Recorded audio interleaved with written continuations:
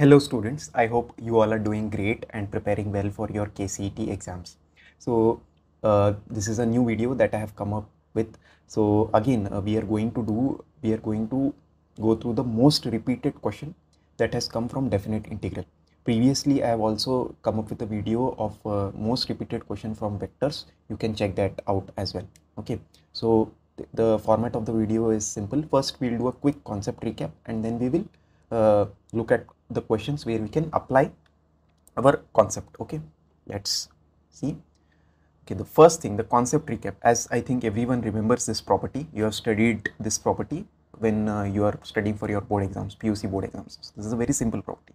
A plus B, lower limit A, upper limit A to B f of x dx is equal to A to B f of A plus B minus x dx.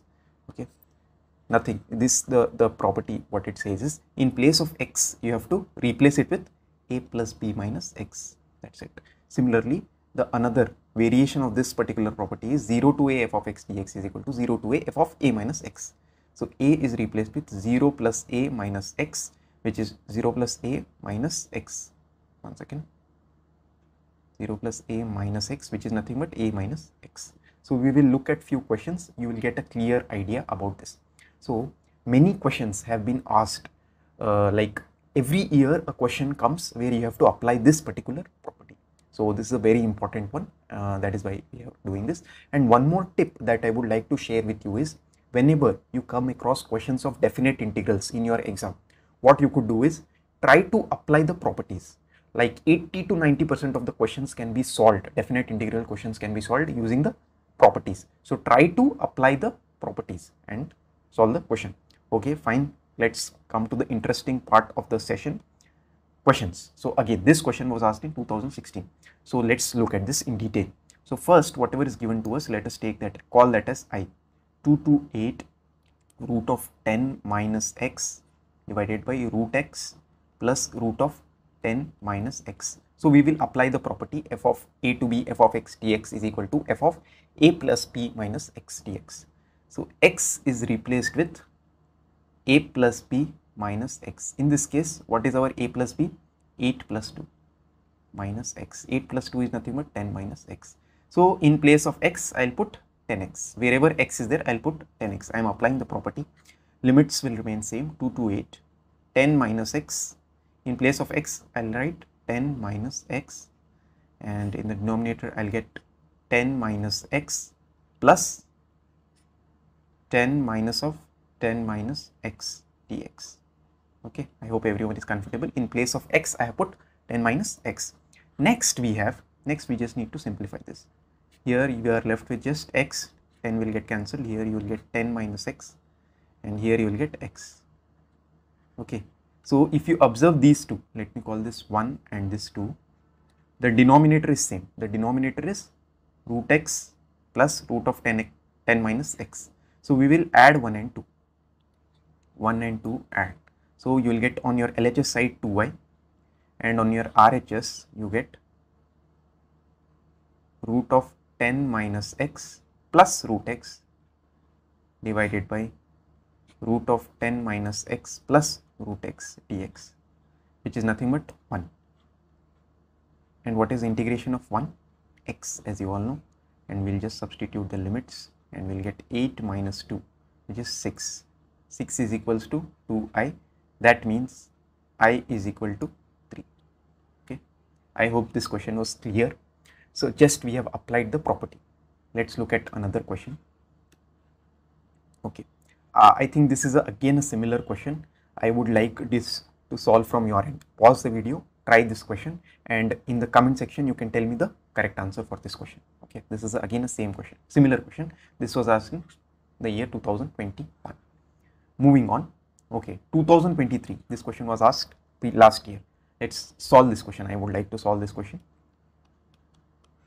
2 to 8, same thing. We will be applying the same property, A plus B minus x. Okay, first just write down, let us call that as I. Next we'll apply the property. 8 plus 2 is 10, so I'll replace that with that.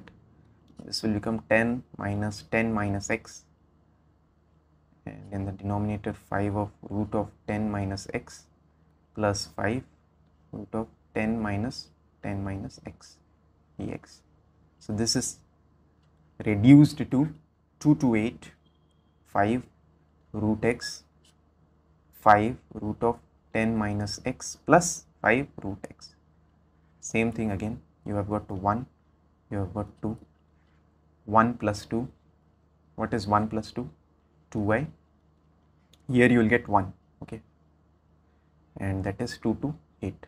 What is integration of 1? X 2 to 8, again you will get 6, so I is equal to 3. So the correct answer is option C. I hope this question was clear. Moving on, okay, this is another type of question where you can again apply the same property. So this was asked in 2012. So pi by 6 to pi by 3. What is pi by 6 plus pi by 3? Pi by 2. I hope everyone is clear here. Pi by 2, sorry. Okay, pi by 2. So on applying the property, first let me write the question. Pi by 6 to pi by 2 sine cube x plus cos cube x dx. Okay, so on applying the property, I'll get pi by 6 pi by 2, sorry, pi by 6 to pi by 3, right? Pi by 3. So sine cube of pi by 2 minus x, because pi by 6 plus pi by 3 is pi by 2. Sine cube of pi by 2 minus x plus cos cube of pi by 2 minus x. So what do you get on reducing this? The limits remain same, pi by 6 to pi by 3. Sine of pi by 2 minus x is, sine will change to cos cube x. Similarly here also it will change to cos cube x, cos will change to sine cube x dx. Let me take this as your 1, this as your 2. 1 plus 2, what do you get? 2y. Pi by 6 to pi by 3 sine cube x plus cos cube x sine cube x plus cos cube x dx. So this is nothing but 1, this gets cancelled and you are left with only 1. What is integration of 1? X, and the limits are pi by 6 to pi by 3. What is pi by 3 minus pi by 6? Okay, it is again pi by 6. So your I is pi by 12.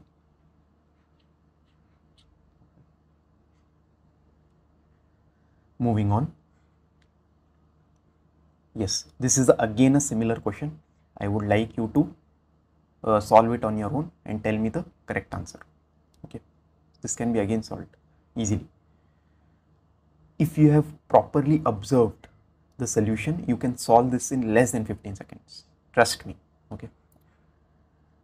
Again, a similar question. This was asked in 2017. Again, this question can be solved in seconds. Okay, in seconds. I would like you to try this question. Moving on. So this is the another type of question. This is the type 3 question, you can say.